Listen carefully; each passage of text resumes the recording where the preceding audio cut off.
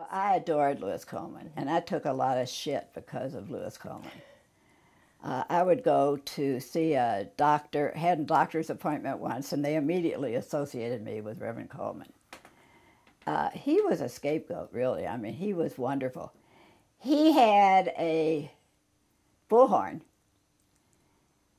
and he was totally unprepared for anything he undertook. But he undertook it, and he made a lot of noise about issues that were really, really important to the black community. Like what kind of issues? Well, for example, drugs and guns and jobs. And when Valhalla Golf Course was created, no blacks employed. I mean, there are so many situations where Louis, raised hell, that he brought a lot of attention to an issue without doing detail work. And that's what drove white people crazy. I mean, some of my friends who were theoretically civil rights advocates didn't like Louis's style, Reverend Coleman's style. There were two people in this city who were irreplaceable, Ann Braden and Reverend Coleman. And their loss is palpable. There have been so many things in recent years where Reverend Coleman would have raised some public hell that haven't been attended to because there's no replacement for him. So I was a great follower of his. I'll give you an example. He came to the ACLU about 6 times and wanted us to sue the Kentucky High School Athletic Association because there were no black coaches.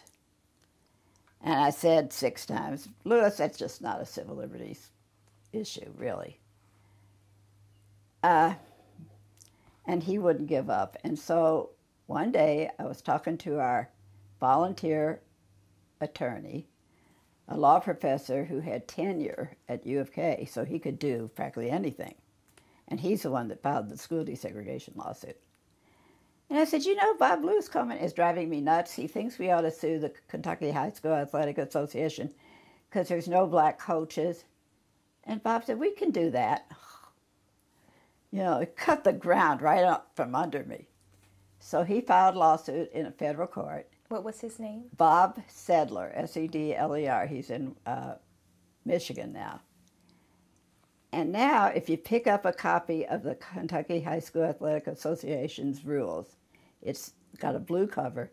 You open the page, and it lists all the coaches by name and what district. And then there's an asterisk up near the top. And if you look at the bottom, it says, and one black coach by federal court order. And that's Louis's mark.